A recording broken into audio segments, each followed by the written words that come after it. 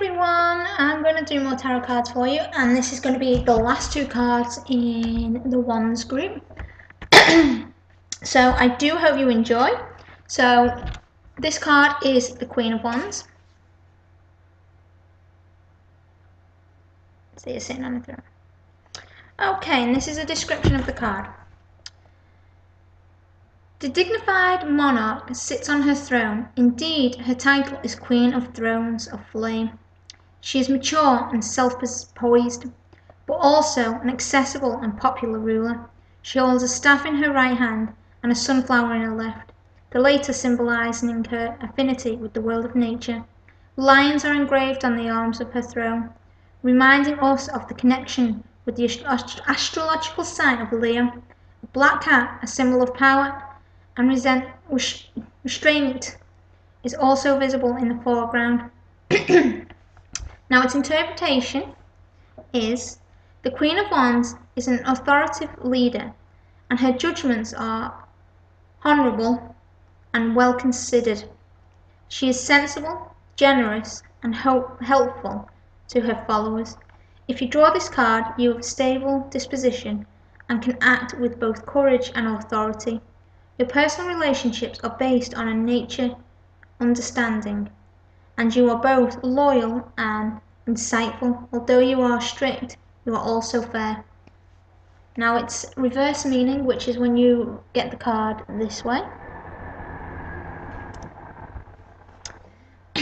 You're inclined to be narrow-minded, abstinent, and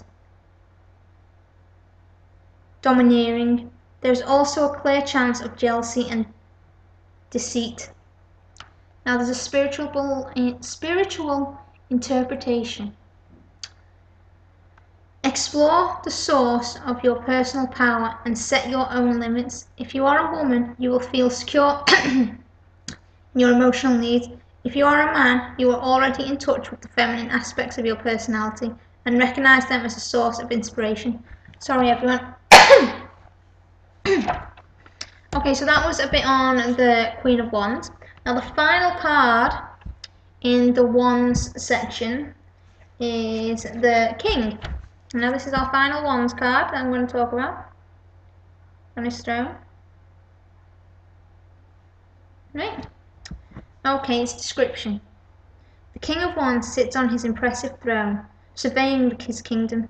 Symbols of fire, salamanders and lions decorate the pillar behind him, and a small salamander also sits on his left, on his feet. He has a staff in his right hand. Now all the wand cards are associated with the element of fire. Now its interpretation is, the king is a mature and respected leader, and he is both patient and generous by nature.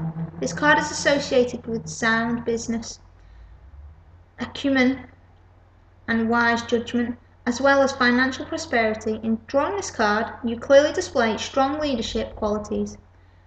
The success you have achieved in life has been well earned. Now its reverse meaning, again, it's when it's drawn this way. You are inclined to be strict and intolerant and somewhat authoritarian. Sorry if I pronounced that wrong. In your relationships with others, you are easily drawn into arguments. You allow prejudices to show, and you may feel uneasy in your business transactions. Now there's a self-development lesson here too, and this is, it is important that you learn to explore and understand views that are different from your own. Seek to overcome any capacity for prejudice and cynicism, and learn from your mistakes. Stay open to the forces of spiritual inspiration that provide you with a natural sense of dynamism and passion. Now guys, I'm really sorry again.